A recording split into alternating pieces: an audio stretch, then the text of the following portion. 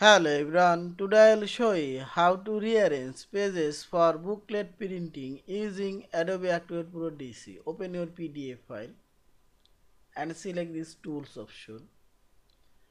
Here you will find this organize pages option. Select. Okay. Now you can rearrange these pages and select this page and move this page as you like. This page. Also you can delete and rotate pages. Yeah. Again say rotate this page and move this page. Also you can extract pages, insert new pages here, replace pages. You can extract pages here. Yeah, this is now close. I rearrange these pages. Now select this file option and select here print option.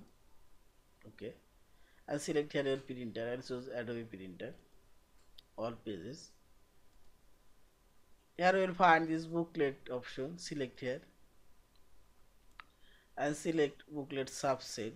You can front page only, back side only. I'll choose both side and sheet from on to 2 and binding from left and orientation as supported and this is page preview.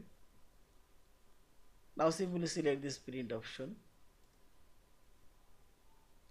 and save as file name desktop.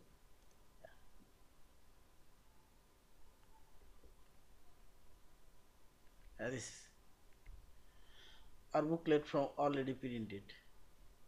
Yeah. Thank you for watching. Please subscribe, like, share and comments.